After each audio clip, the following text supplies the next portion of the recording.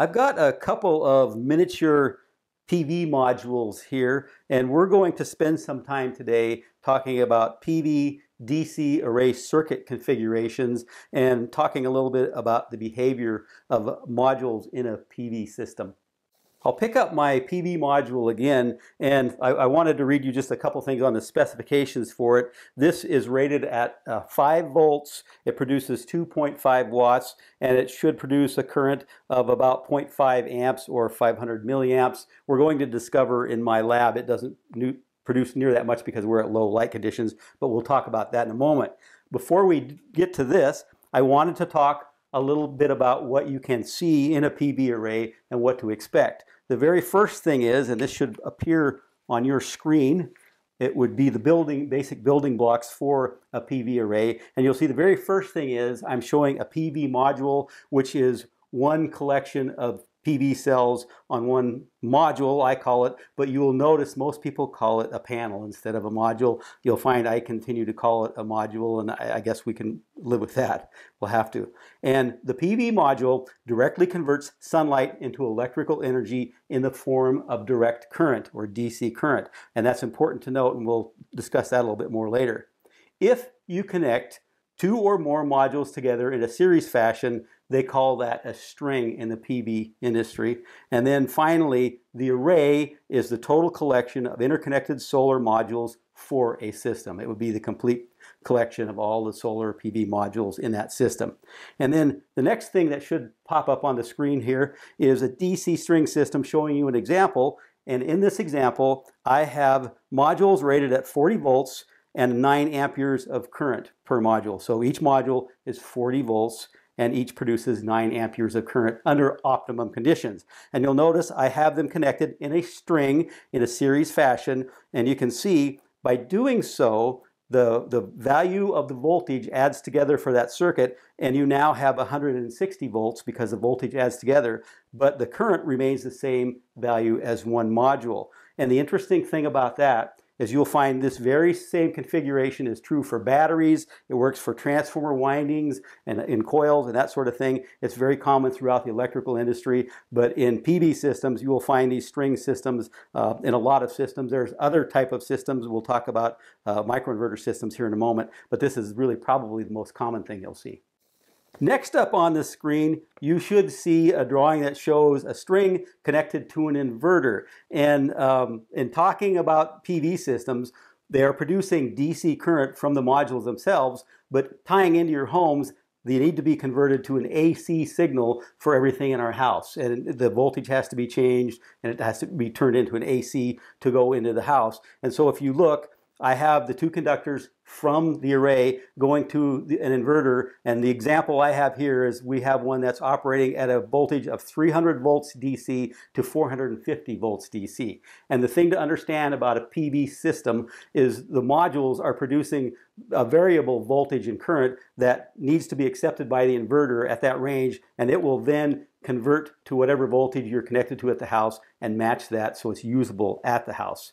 And it's important that the PV array has the proper voltage to be tied into the proper inverter, and that all has to be matched. Up on the screen now, you should see a drawing that shows an array that has both series and parallel connections. And let's talk about that for just a moment.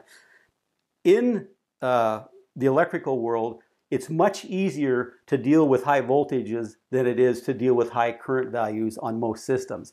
The higher you go with current values, the bigger the wires have to be, the bigger the switches have to be, everything has to be bigger, there's more heat involved. And so with PV systems, it's much more attractive to have a pretty high voltage and a low current value.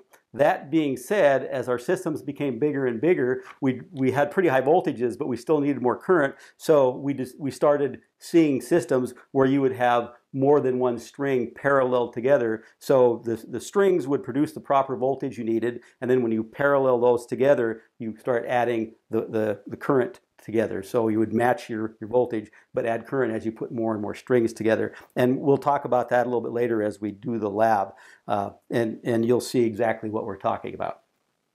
I want to do just a quick overview of what we just talked about. And so up on the screen, you'll see I have drawings of two systems. The first one is a string system up on top, showing you have all your modules connected together in a series string going to one inverter, which then services your home or whatever you're servicing with the system. Below that, you'll see what I have in my system, which should pop up on your screen. I have a pole-mounted system, and I have microinverters. And instead of having one inverter, each module has a single inverter attached to the DC circuit at the back of the modules. And so the microinverters produce AC current and then ship it off into my house through basically parallel connections of all those microinverters connected together, then coming into my house. And I want to close this section of the training by talking about the output of a PV system.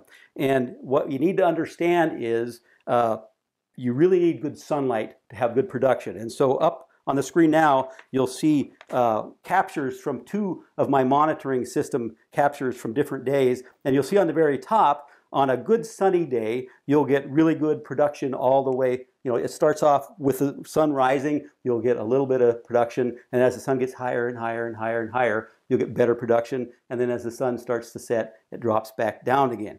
The interesting thing about that is the voltage rises pretty close to the highest value, even with just a little bit of light, but you don't get a lot of current production. You really have to have good sunlight to have good current production. And the very bottom drawing there, you'll notice that you don't have the bell curve, and what you're looking at is you're seeing where clouds eroded production because you lost sunlight directly onto the modules, and so you don't get near the production. So good access to good sunlight is critically important with these systems, and we'll talk about that a little bit more later. And finally, the last thing I want to say is, as we go into the lab, we're going to be using these modules. Like I said, we are not going to see very high current values because we just don't have very good light in here. And it doesn't matter. The principle is all the same, and you'll see it still works out. We just don't have very high current values. So without further ado, let's get this module, and we're just going to determine what kind of voltage it produces right now, just laying flat like this, and what kind of current it produces. And remember, I said it was a direct current, so our measurements will have to be in the DC mode. So I will switch to a DC voltage measurement mode, and you should see a bunch of zeros showing up there. And it is direct current, so I have to make sure I'm polarity sensitive, and so I have a red lead here for positive, and I will hook this here and see what happens here when I do the positive, or excuse me, the negative on the black side.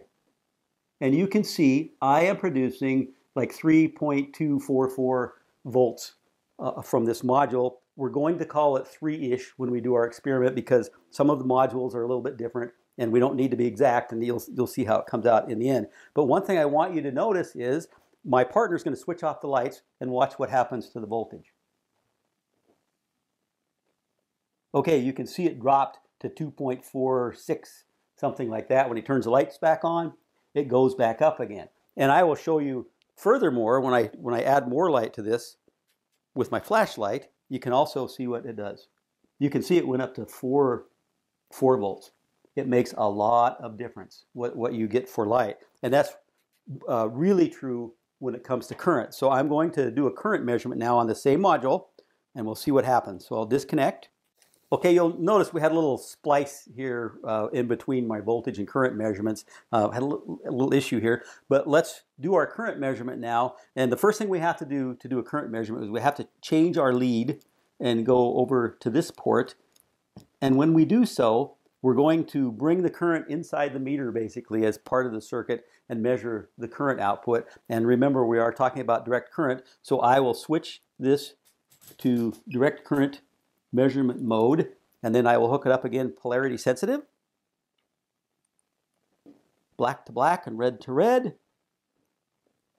and you should see we have 0.1 amperes of current flow, which is 1 milliamp, 1/1000th of an amp. Not a lot of current, but it is producing current.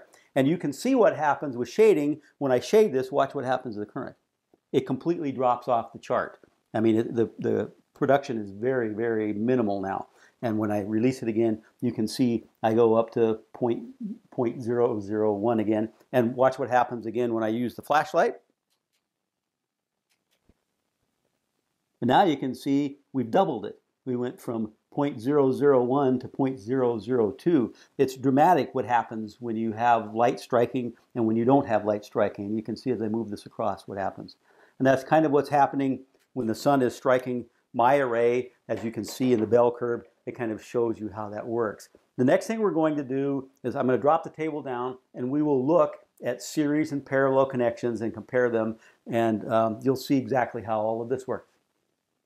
The very first thing we'll talk about is a series connection for the PV modules, and you should see on your screen the same drawing I have in my hands, and we've already determined that each of the modules is going to produce what we're going to say is 3-ish volts, and we already measured the current value and it was 0.001 amperes.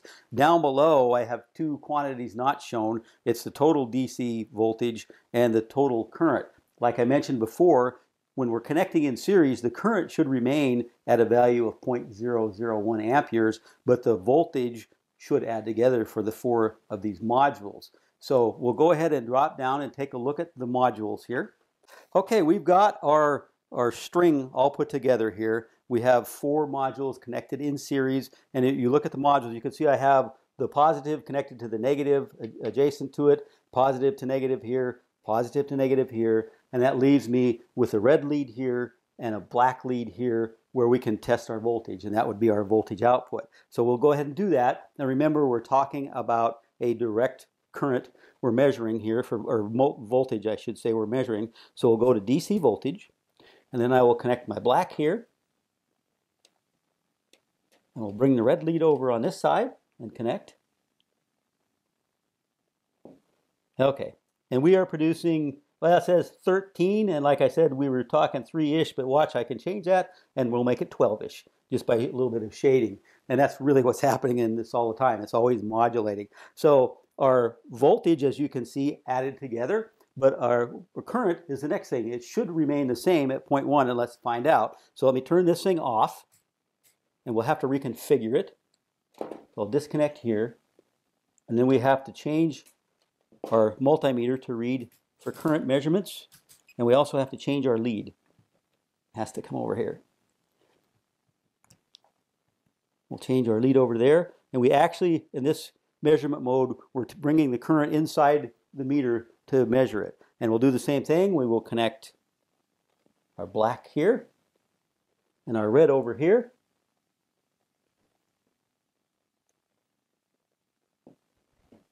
And you can see we are producing 0.001 amperes, just like we did before, 1 milliamp. We did not increase the current value. We only can increase the voltage value. For our next configuration, we're going to be looking at a series parallel connection to see what happens, and we'll see you in a minute. We're going to look at a series parallel string connection for our modules now, and you should see on your screen the same drawing I'm looking at, and you'll notice I have 4 modules, 2 on top connected in series, 2 on the bottom connected in series, but then the 2 series connections are connected in parallel. And we remember we had a DC voltage for each module of somewhere around 3-ish volts and a DC measured value of 0.001 amperes of current. And what we should probably expect with this, or what we should expect, is somewhere around 6 volts output now, because we have on the very bottom string we have 6 volts there, the top string we have 6 volts, and then we connected those in parallel. The parallel connection will double what we have for our current, because we have this parallel connection. So we should expect to see something around 6 volts on the voltage output and a current output of 0.002 amps. And let's find out what happens. We'll drop down here. Now on the table you'll see we have the parallel series connection that we had in the drawing. You can see it all pretty clearly, I hope. I did provide 2 leads that I can easily take a measurement from, just for the sake of measurement. So let's do that right now. The first thing we'll do is take a measurement of the voltage, and remember we're DC, so I will switch it to DC for voltage, and I will connect my black to the black side and the red to the red side. And we have 6.5 volts, which was just what we expected. We were looking for about 6 volts, and that's just what we predicted. The next thing we'll do is take a current measurement, and we should expect to see 0.002 instead of 0.001 because of our parallel connection. So let me turn this off. I will disconnect and reconfigure. And we have to move our lead again here. We'll switch to DC current measurement mode, and we'll hook it up again.